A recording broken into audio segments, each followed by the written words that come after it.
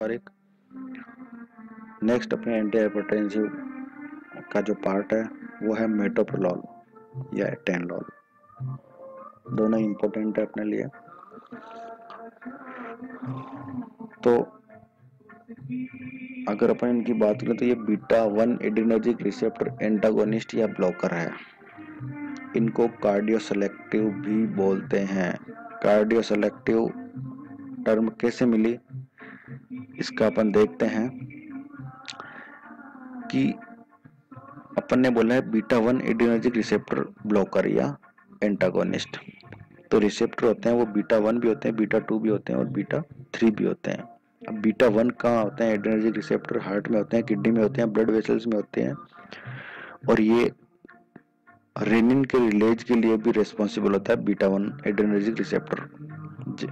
और beta 2 receptor होते हैं लंग्स में, जीआई ट्रैक्ट में, लीवर में, यूथेरस में, वेस्कुलर स्मूथ वेसल्स में और स्केलेटल मसल्स में। और बीटा 3 एड्रेनर्जिक रिसेप्टर होते हैं फैट सेल्स में।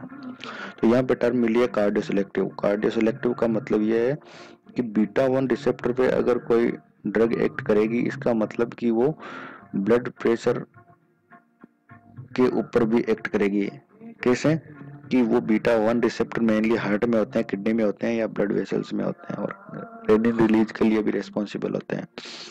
लेकिन वही अगर अपन देखें लंग्स, जीआई ट्रैक्ट में, लीवर में, तो यहाँ पे अगर कोई ड्रग एक्ट करती है तो वो ब्लड प्रेशर को कम या ज्यादा या उसके साथ में कुछ भी करने में हेल्प नहीं कर पाएगी, जितना कि बीटा 1 एड्रेनर्जिक रिसेप्टर पे अगर कोई ड्रग एक्ट करती है तो वो कर पाती है।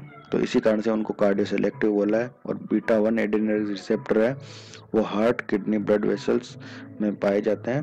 और फॉर एग्जाम्पल मेटोप्रोलोल, एटानोल, ये जो ड्रग्स है वो बीटा 1 एड्रेनर्जिक रिसेप्टर ब्लॉकर है। इनका अपन मोड ऑफ एक्शन देखें तो इनका अगर अपन मोड ऑफ एक्शन देखें तो मेटोप्रोलोल और एटेनोल और एक तरफ से एड्रेनालिन। तो अगर हार्ट की सेल है या किडनी की सेल या ब्लड वेसल्स की सेल है, अगर हार्ट, किडनी या ब्लड वेसल्स की सेल है तो वहां पे अगर एड्रेनालिन आता है, एड्रेनालिन क्यों आएगा वहां पे? एड्रेनालिन सीक्रेट होता है फाइट और फ्लाइट वाले एक्शन पे। फाइट और फ्लाइट वाले एक्शन पे अगर एड्रेनालिन रिलीज हुआ है तो वो हार्ट की सेल में, किडनी की सेल में या ब्लड वेसल्स की सेल में आके बाइंड होता है। और जैसे ही वो बाइंड होगा तो हार्ट में कॉन्ट्रैक्शन हो जाएगा, किडनी की सेल्स में कॉन्ट्रैक्शन होगा, ब्लड वेसल्स की सेल एकदम कॉन्ट्रैक्ट होगी और ब्लड प्रेशर बढ़ेगा। ये कब होगा? जब फाइट और फ्लाइट एक्शन आएगा, जब एड्रेनालिन रिलीज होगा तो ये सारा का सारा एक्शन होगा। बीटा 1 रिसेप्टर जो हार्ट की सेल में, किडनी की सेल में या ब्लड वेसल्स की सेल में होता है, वहां पे आके एड्रेनालिन बाइंड होगा और फाइट और फ्लाइट वाला एक्शन होगा। और फाइट और फ्लाइट वाले एक्शन में ब्लड प्रेशर बढ़ जाता है हमेशा। तो मेटोप्रोलोल या एटेनोल उसकी स्ट्रक्चर भी एड्रेनालिन के समान ही होती है, एड्रेनालिन जैसी ही उनकी स्ट्रक्चर होती है। तो बीटा 1 रिसेप्टर पे आके वो बाइंड हो जाएगी मेटोप्रोलोल या एटेनोल, और एड्रेनालिन वहाँ बाइंड नहीं हो पाएगी, जिसके कारण से न तो फाइट एंड फ्लाइट वाला एक्शन आएगा और न ही ब्लड प्रेशर बढ़ेगा। बहुत ही सिंपल मोड ऑफ एक्शन है मेटोप्रोलोल या एटेनोल का। तो अगर अपन बात करें, metoprolol and एटेनोल competes with sympathomimetic neurotransmitters such as catecholamine or adrenaline for binding at beta 1 adrenergic receptor in the heart and vascular smooth muscles, inhibiting sympathetic stimulation.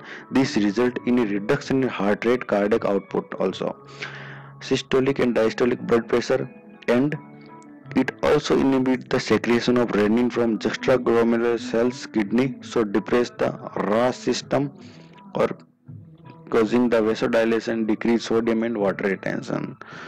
So this is the all mechanism of action of metoprolol and etanol.